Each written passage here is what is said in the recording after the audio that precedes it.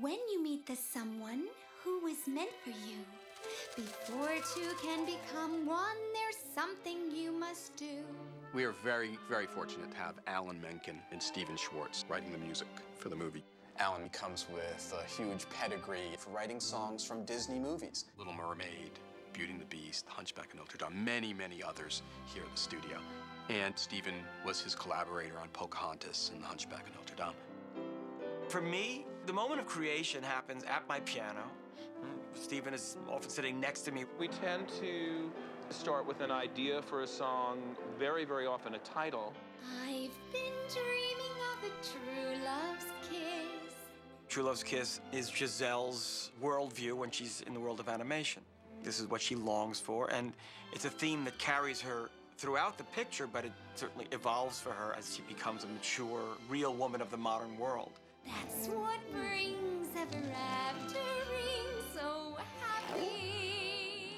It's a song that is meant to suggest all those sort of classic Disney songs, and it's taken up, in fact, by the Prince. They instantly burst into a duet.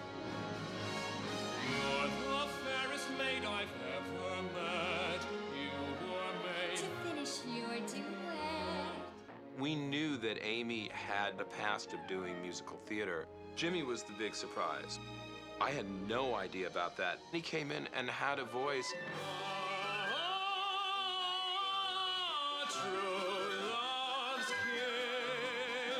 I've never been professionally trained as a singer, but I did spend a few years in like high school choir. And I must say, though, in this film, I do more of a Mario Lanza style of operetta is basically what we're doing in this film. pure and sweet, waiting to complete my love song. I mean, he could play leads on Broadway with that voice. Well, and as could Amy. Yeah. And Amy was pretty incredible with the volume of material that we gave her. And the way she handled it, it was absolutely on a par with people that we would hire just as singers. I used to do musical theater, so it was a really good opportunity to get to bring some of that into my film career.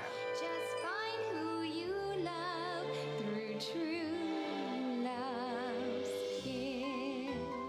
It's really a perfect song, a melody that sticks with you, that you leave the theater humming.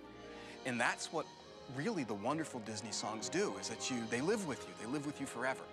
Since first